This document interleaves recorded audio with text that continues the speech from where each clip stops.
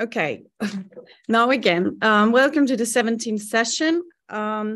Yes, I was muted, I was checking between the different things.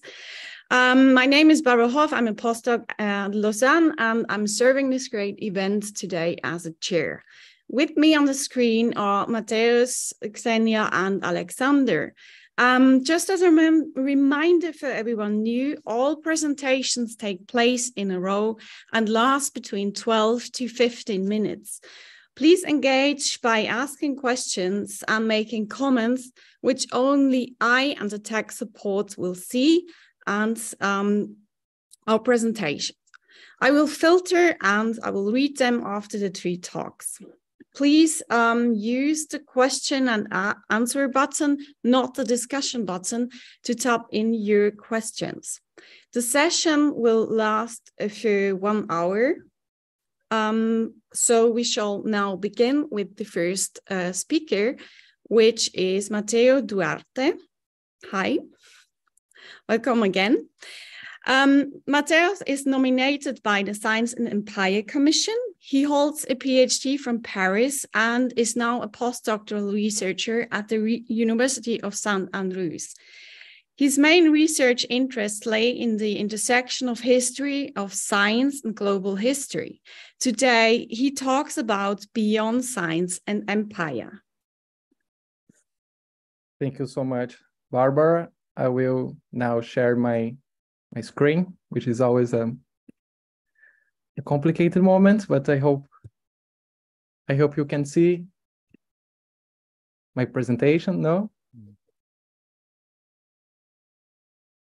Okay, I hope you can see the presentation. I just need to do this. Okay,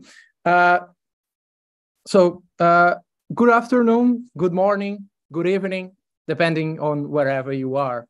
My name is Matheus Duarte, as Barbara said, and I would like to stress how honored I am for having been here to talk about science and empire. I have no doubts that a myriad of other people would be very fit to discuss this topic. So I would like to thank the Science and Empire Commission to have appointed my name, and I hope I will fulfill their expectations.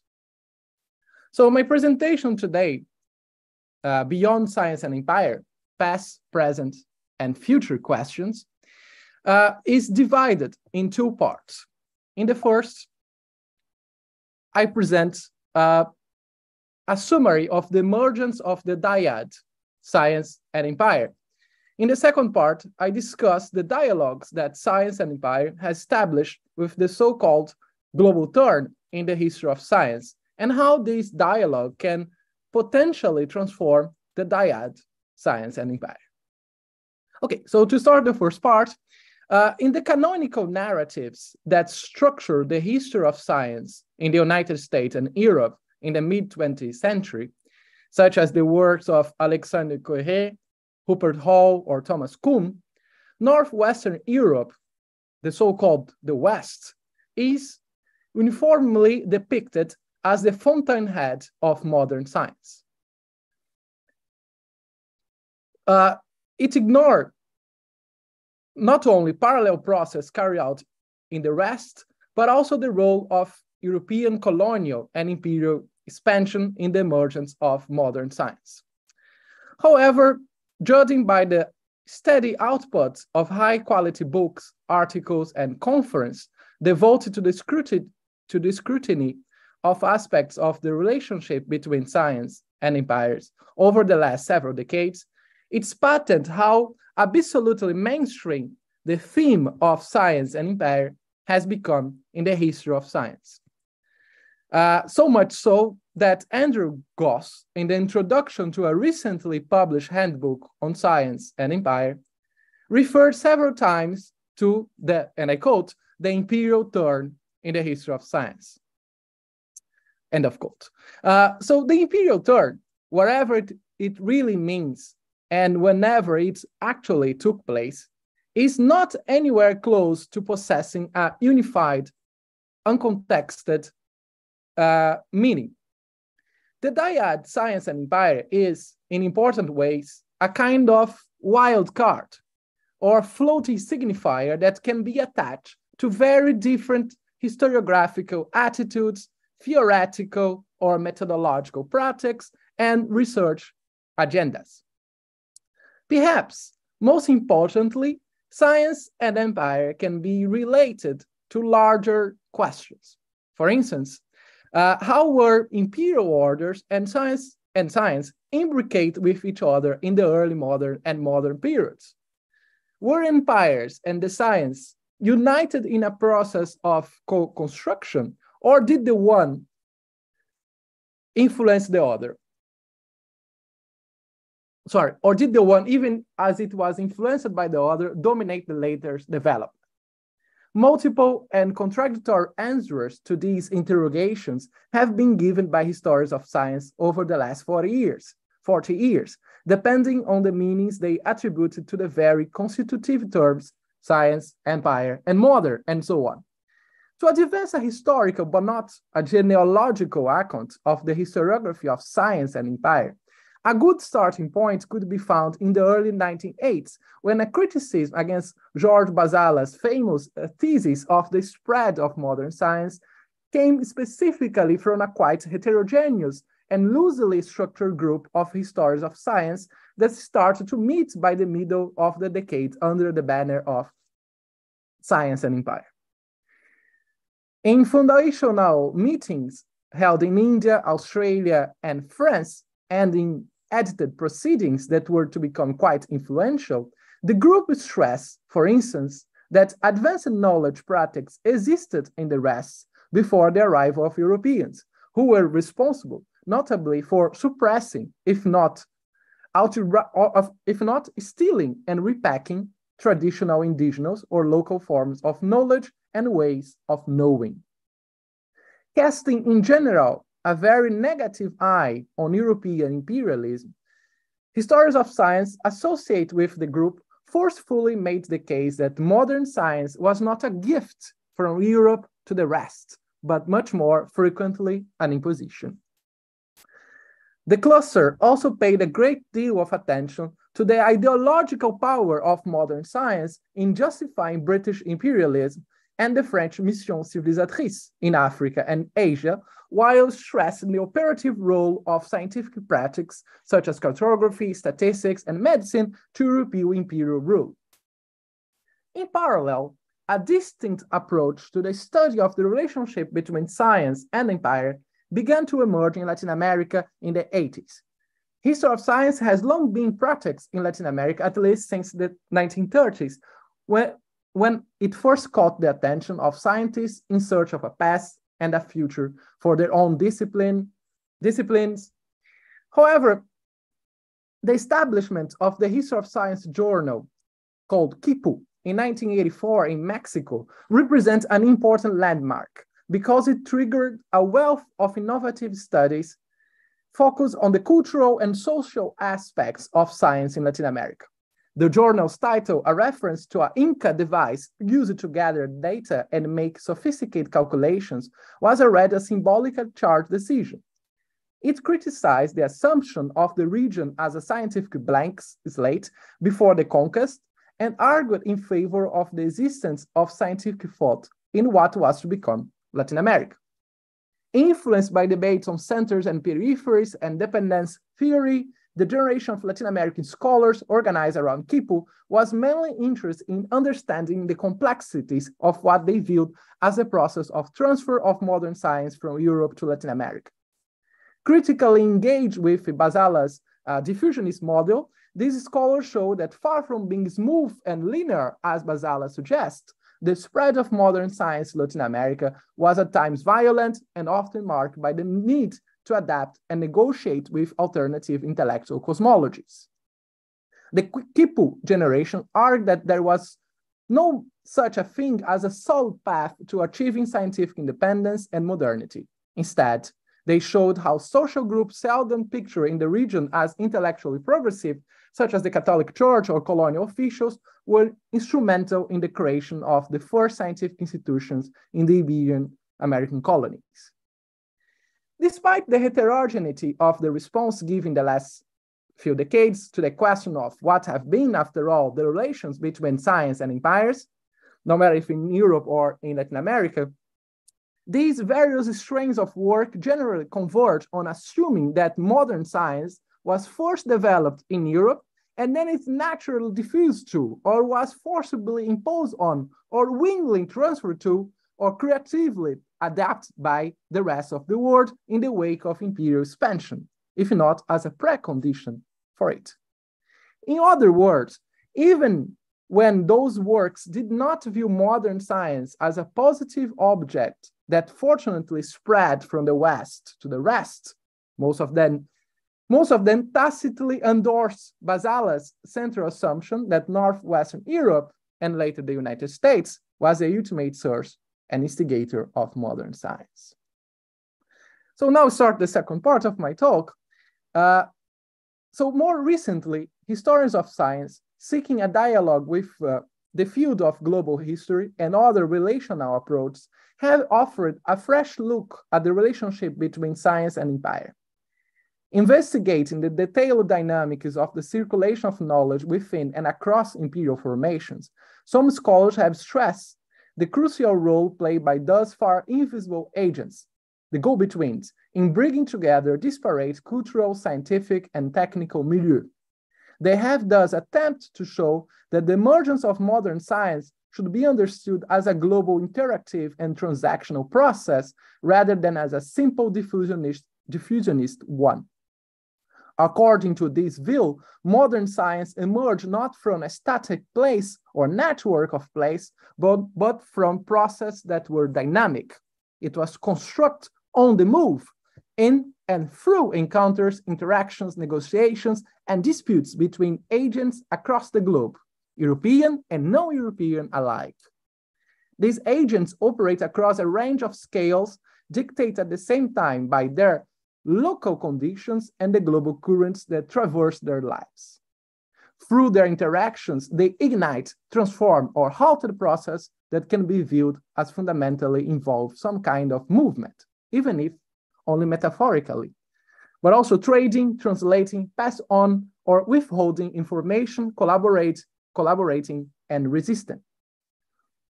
European imperial expansion was a powerful force behind the creation of this global flux and the context that made interactions between agents across multiple scales possible. Nonetheless, many other non-European empires also brought together willing agents to a position where they had no alternative but to interact with each other and to broker the interconnection on different scales of historical agency. The most important point to be made is that the knowledge and ways of knowing that such agents carried into their exchange were in no way shielded from becoming something else in the aftermath. Agents and institutions located in the rest of the world had an active and much larger than appreciated role in shaping what has usually passed as European knowledge. Nonetheless, these new approaches are not free from criticism. As stressed by several scholars, the insistence on dynamic aspects, such as the circulation of knowledge and intercultural interactions, can render invisible the inherent violence of everyday life in imperial social orders and ignore, for example, the all too real destruction of indigenous lives and forms of knowledge. Speaking more generally about transnational approaches, the historian of science, Dominique Pestre, has argued that the focus on international networks and global flows is leading the history of science to undervalue or simply ignore the power structures that conform and shape global interactions. In another vein, Stéphane Ganga has recently demonstrated the pervasiveness of the word circulation in fields ranging from globalization studies to the history of science. She has argued that the term has been often used strategically simply to replace former concepts such as diffusion, transfer, or spread without really challenging them or adding any layer of novelty or critical thinking. Finally, I would like to add that this new global history of science is sometimes very parochial, centered most of the time in the British Empire.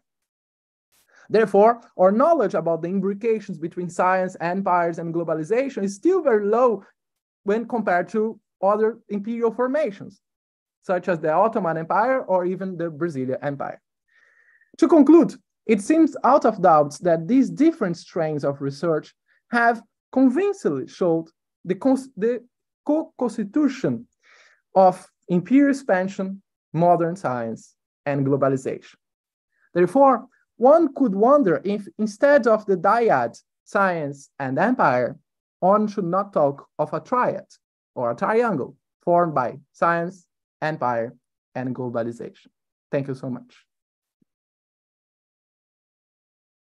Yeah, thanks very much a lot for your presentation, which was great. And I've seen there's a lot of people in the audience, and I'm still waiting for questions. Please add them to this question and answer button. So next in the line is Ksenia Tatarchenko. I see she's already preparing. So Ksenia Tatarchenko is nominated by the Inter-Union Commission for the History and Philosophy of Computing. So this is going to be a bit a different topic. She's assistant professor at the College of Integrative Studies at the Singapore Management University. She has published on the history of the Soviet information age, including its distinct materiality, its alternative algorithmic rationality, and diverse professionalization cultures. The title of the talk today is Toward Alternative Histories of the Information Age. Thanks a lot. Hello, I hope you can hear me just fine with all the technical issues that we may have when we want to talk about alternative histories of the information age. I'm very grateful to be here to share some of probably to share the state of the history of computing, and curiously enough, it was perfect for me to go right after Matheus, right? Because it turns out that we do share exactly the same preoccupations when we are imagining the future of our field. So before delving into the alternatives, I would like, just as Matheus did, to remind about the state and the history of the field itself. As computer, as a relatively recent technology, we need to imagine and to remember that the professionalization of the field of history of science is incredibly recent. If one of helps us situate the history of computing in the field of history of science and technology is Michael Mahoney's very, very influential article about the place of a history of computing in history of technology, which was published in the annals, in the IEEE annals of the history of computing at the end of the 80s, right? So this very article, which establishes history of computing as this kind of triple field, on one hand, it's about the computer as a machine. In this way, it belongs to the history of technology. On the other hand, of course, we also have disciplinary developments such as computer science. So it is history of science. And at the same time, it is also a very curious artifact that represents an encounter between science and technology, right? So this argument by Malcolm Mahoney, right, dates to the late 80s. And if you just remember the publication itself, right, the volume is volume 10, which makes us realize that the journal itself is a very, very new thing at the end of the 80s.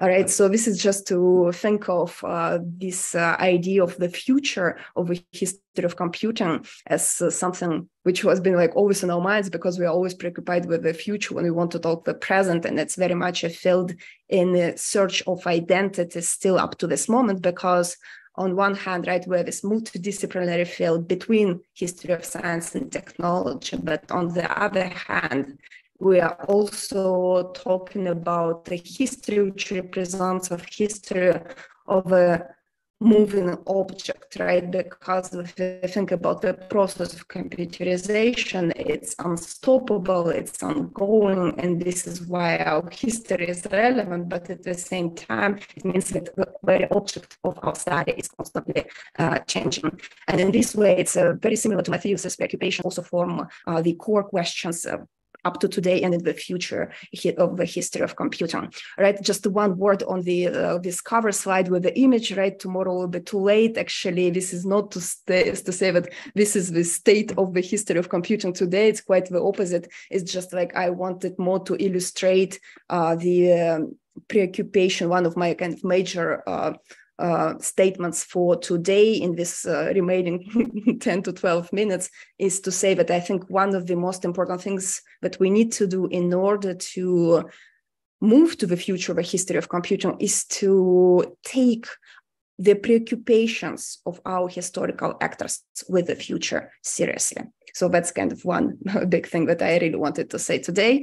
And let me move into kind of the big narratives that we have, if I manage to do this. Yes, okay, all right. So let me explain what is appearing on this pretty complicated slide and what I mean by the convergence model.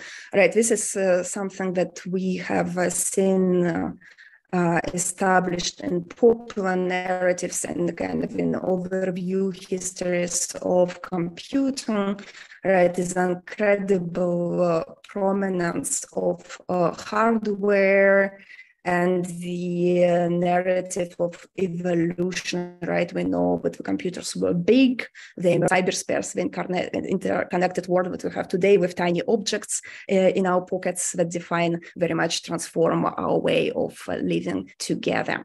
So the very kind of advantage of this model, it's its clarity, it identifies historical change quite clearly with kind of time progress line, not very confusing. And I think it is actually not necessarily a bad model because it does indeed represent at least one important aspect of American computer history as the development of the American computer industry, which indeed dominated the global markets over the second half of the 20th century.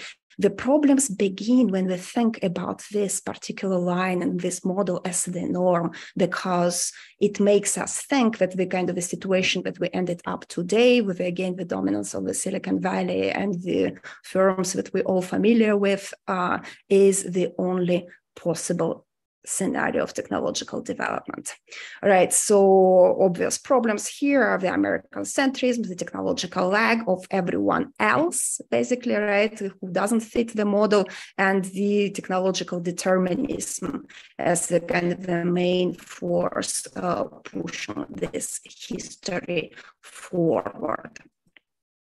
Well, obviously, I'm not the first to notice that there are issues with this model, and already, again, many years ago, so Michael Mahoney was actually promoting an alternative history, focusing on the communities of computing, where the driving forms of computerization is actually not the machine, right, and its incredible progress of computation, but the communities behind, right? So what we end up with is a pretty complicated picture of different communities, kind of each contributing something to the process of computerization. And of course, what we gain by accepting complexity and multiple errors of agency is the conversation between history of computing and today's problem, right, with the data collection, cybercrime, cybersecurity, and to be a little bit self-reflective, very interesting developments that are happening in digital humanities, a community that somehow does not necessarily always talk to historians of computing. And I think there is an interesting potential for self-reflection and dialogue there. All right, so we have a model and we have alternatives. And I think what you can imagine, as I have mentioned, right, this is not my idea. This is not something new. This has been happening. So in terms of the slide on the left, kind of the smaller books that you have here is the result of the revision of kind of the classical works that I think have been inspiring the scholarship of the late 2020s. And on the right side of the slide, I wanted to share with you examples of a couple of more recent books that I find sort of particularly representative of the power of revision, of this focusing on software in the largest and the broadest sense of the term, as not only code, but ideas and people. So I would like particularly signal sort of the revision and the totally different story that appears in the New History of Modern Computing by Thomas Haig and Paul Ceruzzi. And particularly interesting book is The Modern World, which gives us a very different history of the internet, bringing in the agency and the technical innovation of early dial-up American communities. All right, so this all is very good, but I think there is still an incredible space for revision, and this is where I think my and Matheus's preoccupations meet each other, right? Because we unfortunately are still working mostly, at least in terms of the scope of the revisions, in terms of the volume of publications, with a revision which is pertinent for American or Anglo-Saxon history of computing.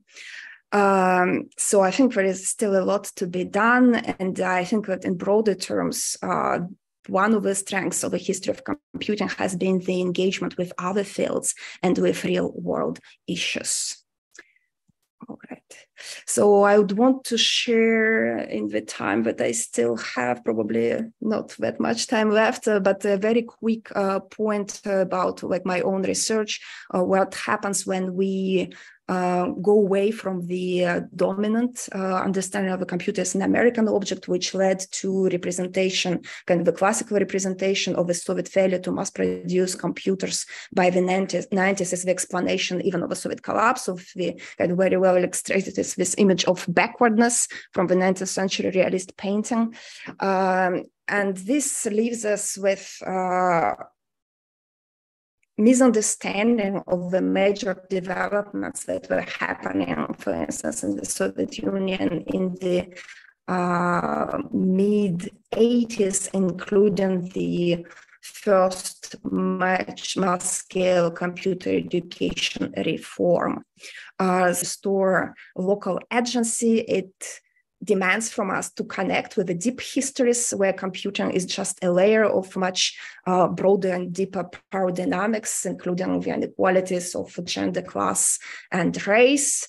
And again, right, the American case doesn't disappear, but it helps us sort of paying attention to what is happening elsewhere, helps us to recontextualize the American case, right? And one obvious example, right, if we all are familiar with the illustration of PC Revolution, which appeared on the cover of the Time, right, it really is enriching to compare it to the kind of the images that were circulated in the Soviet Union, illustrating the very different image of information age, which was predicated not to the physical access on computing, but of considering the self and the subject as a side of different habits of mind, right? And this is where this idea of second literacy and programming as a kind of work on self is coming from, and it's deeply connected to the Soviet ideals of new man and woman, as you can see through just the images themselves. So I think this richer history of the past also gives us stronger connections to the present, right? The obvious example here is this association that we can establish between the Soviet notion of algorithmic thinking to the very widely circulated idea of computational thinking today. But I would want to stress here that we are not really giving lessons of history, because this would be a mistaken point. I think what really happens here, right, is what history gives us is kind of what could have happened, right, those alternatives and not the lessons. A deeper understanding of the promises and challenges of universality, I think, is much more important here than establishing genealogical connections. So what does it mean in broad terms, right? We are back to the same questions very much that Matheus has and the global, particularly global dimension of the information age. And we have the notion of a digital flood, which is very much underlined by the power of the American computer industry, such as IBM, one more time, right? Incorporating the Soviet information societies. One example of alternative information ages would help us to have a richer geography, right, of diffusion, to help actually question what is this diffusion, what drives it, and what are the local forces on the ground. So my point here is actually like with the Soviet alternative is not only because it's the kind of key alternative that we have for describing the Cold War experiences of the information age, but also for the methodological insights that it gives us to deal with other parts of the world, right? And in particular, what is going on, right? If we use American history as a measuring stick, right, we need to confront the problem of backwardness extending to almost the entire globe. And here I would like to point to this kind of very famous images of the social media, which do reinforce and reinvent neo-colonial aspect knowledges, such as the computer and later the kind of the computerization connected to the global computer networks. So I'd like to end this presentation with sort of not talking about my own work, right, but sort of pointing to very interesting works that have appeared very recently one more time. One is The Prophets of Computing. So you may not consult works published in the ACM press, but this one is a wonderful work by a collective of historians from different countries, each kind of taking this idea of the future of computing in different places in the world very, very seriously. And another collective volume is, again, kind of corresponds to this idea that I had that we really need to engage with today's issues, right? And this is what this volume does. Your computer is on fire. I would like to maybe to be over-optimistic here, and I really like Kavita Phillips' contribution in Your Computer is on Fire, which is entitled From the Internet Will Be Decolonized. And so I believe that, you know, very much as the internet will be decolonized, as we think critically through the Cold War histories of the internet, so there will be a global history of computing. And my conversations with graduate students recently, especially like I met a graduate student from Singapore, just starting his PhD, gives me hope that this is very real. But at the same time, I like the book over there on top of the slide actually reminds us that the stories of division and geopolitical competition are still very, very present, and we also need to keep engaging with those to kind of provide a bit of a historical alternative and historical setting to the strength of the emerging narratives that oppose, for instance, Chinese and American technological order in the field of artificial intelligence, right? So I hope that our field of history and its future, history of computing and its future, would be strong enough that we'll have voices to provide more complex stories than just the stories of confrontation. I'd like to stop here. Thank you. Yeah, thanks so much for this contribution. Thanks a lot for connecting it also to the question of the empire, to what you see a little bit in more recent history. So the next talk is even going to more recent things, and it's going to be a special surprise. And I hope it went from the backstage to this floor better than my voice before, because it's going to be a video. I'd like to introduce to the public the Aleksandar Petrovic. Please, everyone, ask your questions in the chat so I can read at the end of this video presentation to engage in a discussion of the different topics. So Aleksandar Petrovic is nominated by Serbia, is professor at the University of Belgrade. His main present interest is the social impacts of artificial intelligence and the relationship between theology and technology. He will talk about history of science and the end of history today. So thanks a lot. Thank you. Warm hello to you, Barbara, and to all colleagues and friends that follow us at the moment. I must thank also to Division for History of Science and Technology and the British Society for History of Science, who organized such a, for the history of science community, extraordinary event, really. Especially thanks for kind efforts to Thomas Haddad, together with Lisbeth de Mol and Sam Robinson. Let me begin with the insight that it seems that there has never been a worse time for the question of history and science. The reason is very simple. At the moment, it is ideologically proclaimed that there is no history and that we don't need a history in the flow of time. Interestingly, both the West and the East agree that this is the time when history ends. The popular American writer Francis Fukuyama proclaimed not so long ago that history is over and that we should prepare for the end of its dialectics. History cannot exist without the clash of opposing powers. The Russian Aleksandar Dugin also recently spoke of the end of history and that the main struggle today is the struggle for domination over the end of history.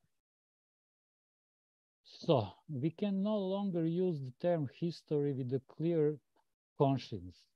History, as the main concept of the Enlightenment, has been dethroned, and basically there is no more time and space for history.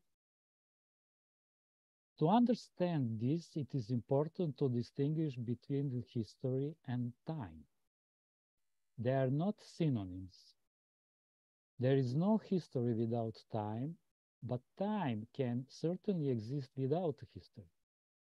In principle, it is possible to have time that is freed from the memory, the collection of events, meanings, interpretation, expectation, etc., that make up history.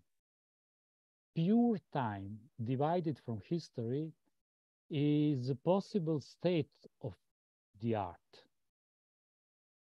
In order to better explain these connections, which are not part of a general education, I, with collaborators, made an exhibition about time, of course, a very difficult, almost impossible task, impossible mission, which was happened about a year ago in the frame of the European Capital of Culture. I would ask for a video, if Sam is present here.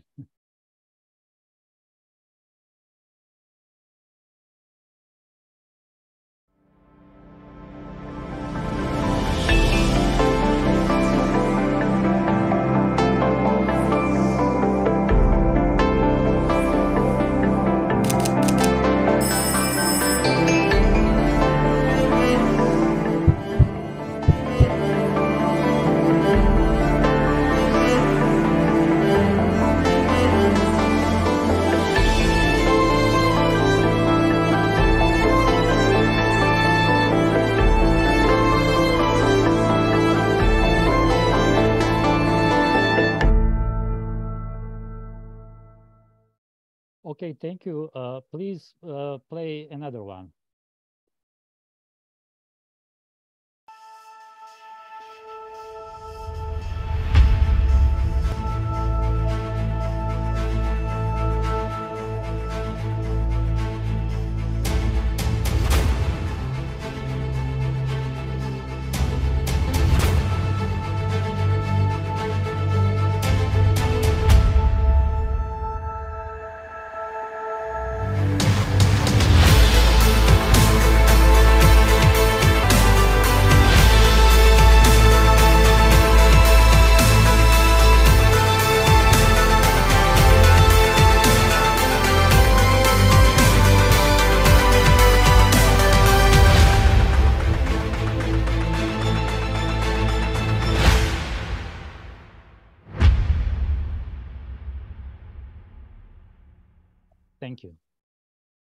So what is the message behind all of that? Time is autonomous existence, and the history is the inability to understand time. Where is this evident? Paradoxically, history disappears because there is too much history. If you open any media, there are almost no events that are not historical. It seems that this concept serves the media and their masters to make a noise. Historical personality, historical summit, historical conference, historical football match. History is no longer an enlightened concept, but inflated, trivial attribute for whatever popular culture wants. It is kind of cellophane wrapping for almost everything that goes on. In this sense, the concept of history is more or less useless. Such a condition inevitably affects science. Since the 18th century, science has had a latent but powerful function of apology of history.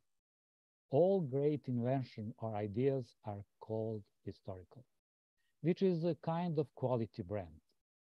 In fact, history is a real brand of science, since science is publicly accepted as the main driving force of modernity and the flagship of history. But in this Solomon Prize lies the hidden place of the problem. The question is the meaning of science at the proclaimed end of history. Science in its modern Western form as a mechanism has been highly involved in producing history ideologically and technologically. But strange enough, it seems that the result of all these efforts is the end of history, where human values are replaced by transhuman ones, and the mind as a basic human faculty is replaced by artificial intelligence. Paradoxically, again, the result of the exploration of nature has produced intelligence in artificial form, as if there is an artificial being hidden in the core of nature. So the question now is whether the machines in parallel virtual reality can continue to produce history and science, or whether they will just perform technologically different kinds of simulations.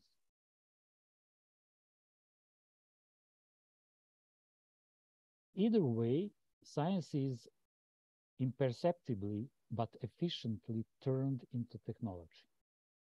Technology is practical knowledge deprived of basic questions as well as ethics. As such, technology really cannot produce history, but only spend time trying to make mirrors and raise artificial history as an illusion that behaves as a matrix during its standstill in a heroic pose of progressus ad infinitum. There is not too much space for science in such a kind of world. What then is the solution for the future? The solution is in the past. It is well known. Its name is Isaac Newton. And why? Because Newton balanced the aggressive mechanical paradigm that reduced the cosmos to a blind mechanism with the crucial Neoplatonic concepts such as transmutation, affinity, and above all, ethics. With such an approach, science is possible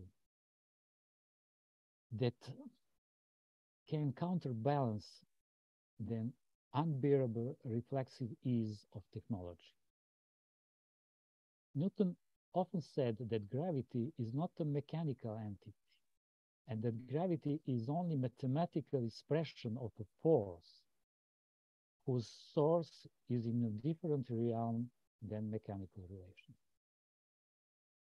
This was passed over in earlier times in the history of science, but now we are forced on behalf of future to reconsider all of that and continue science at the very point where it has been turned into technology.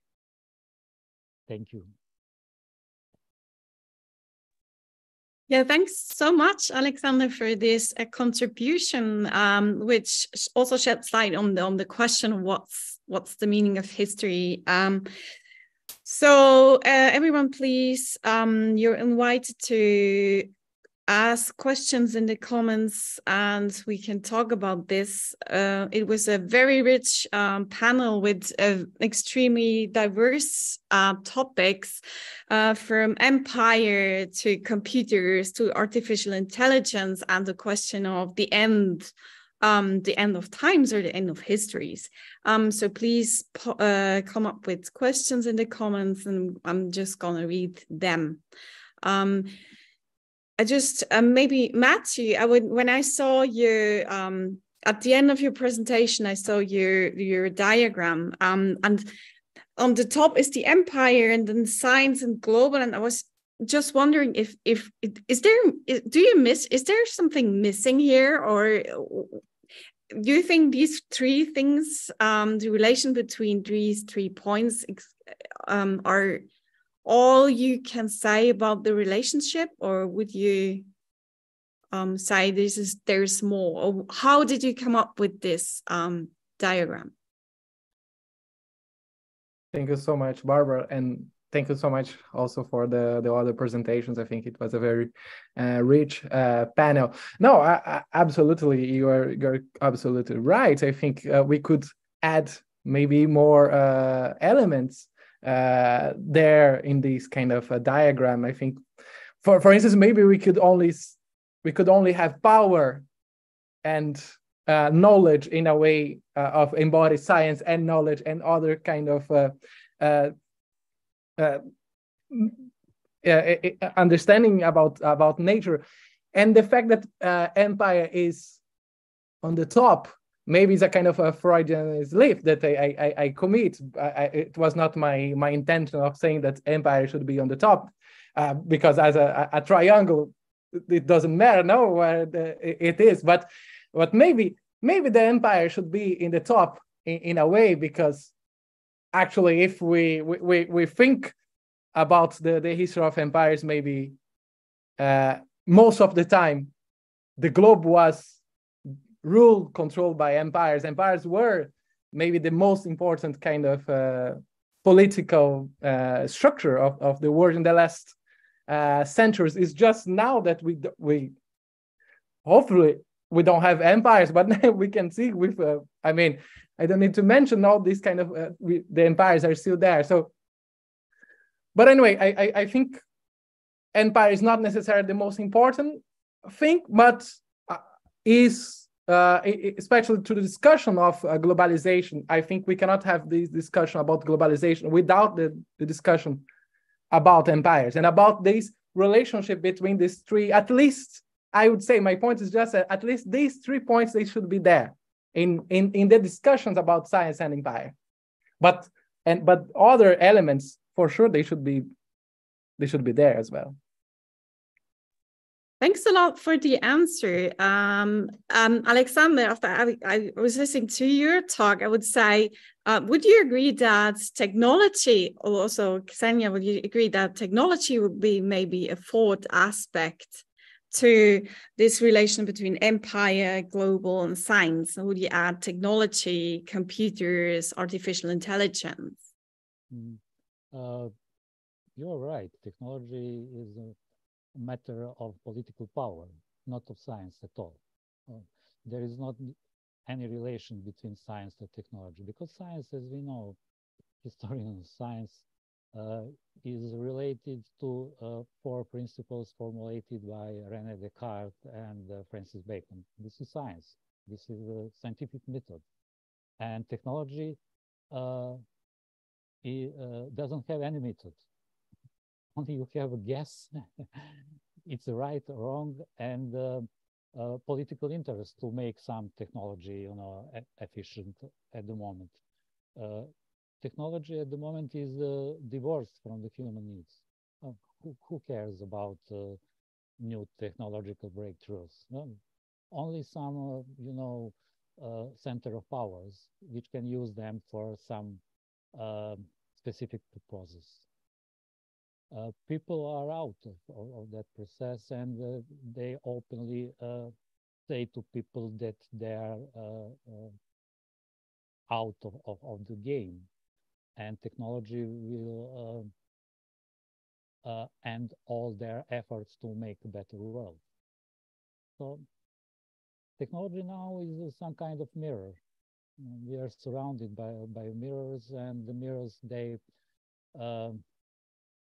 project different pictures that seem like reality, but in fact, this is only, manipulated illusions. And all main subjects today in the media are far from the real problems that we have. Actually, nobody knows what is the problem. We are facing different speculations about this or that, but nobody knows how deep is the problem, how deep is the crisis we are facing. Crisis is not a political, not economical, not a financial. This is not enough to understand what is going on. And the science should arise the right question. Without science, we cannot arise a right question, but only wander through the desert of possibilities, which are more or less useless. So science and technology are different concepts at the moment, and we should know that. And this is one way for the future to understand that difference. Yeah, thanks a lot. So, Ksenia, would you like to add something to that, or just answer my question, like how, because you focus a lot on the US objects, right? So how did they come so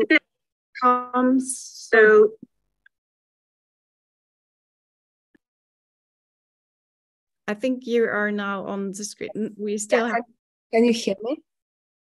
Yes, I hear you. So just to close this, like how did the US object become such a big issue or so dominant in the process? Does it link to the question of empire, globalization, or what is the driving force here? Right. So very good question here. I think they're kind of connected, right? So when you asked Matheus about schematic representation, actually, I think there are two questions in one, right? On one hand, we can take this triangular schematic representation as the questions related to where we want to develop our historiography, right? And in this case, I think the history of computing sits nicely in this triangular relationship, right? Because we definitely want to go beyond dichotomies, and be it science or technology, right? For 20th century, we often use the category of technoscience anyway, right? So that's kind of one way of answering your question. But another way of answering your question is going back to the very purpose of this festival, right? Also thinking, what can history of science and technology do for the future, if anything at all, right? And it looks like Aleksandar is very pessimistic. And there are reasons for this pessimism, I think, right? So, but at the same time, right, there's also a little bit of optimism possible, because if anything, right, our historical reflection precisely opens avenues for alternatives, right? So we are thinking we're preserving history precisely to see those moments of conjuncture, to see these opportunities for alternative designs, right? This, of course, doesn't solve the problem of power relations, right? This is why empires on top are probably there not for nothing, right? So I think we are back to the question of power, but at least embracing the idea that opportunity is there, I think, is the very first step. Your question would then become just an illustration, right, of this power relations when sort of the largest economy emerging untouched out of World War II, while Europe, right, the traditional center of power in the imperial sense, right, is destroyed. So there is a very kind of we don't need to go in many details to understand what drives the circulation of the computer as an American object, right? But I think what I was trying to argue in my presentations that restoring the agency of local subjects is as important as tracing the history of the possession of the objects, right? And this is where we kind of the alternative materialities emerge very much similar how we can appreciate some of the kind of local objects that have been displaced by imperial histories written from the center. All right. Thanks. That's a great point. That was a very rich panel with rich approaches to it, and I'm glad you mentioned it again, that the empire is on top of the diagram, and that we need maybe to challenge it, and also the question of, is technology the end of history, or is it is this pessimistic, or can we go beyond that? So thanks a lot to the three speakers today. We now have to close the session. Thanks a lot for attending, everyone.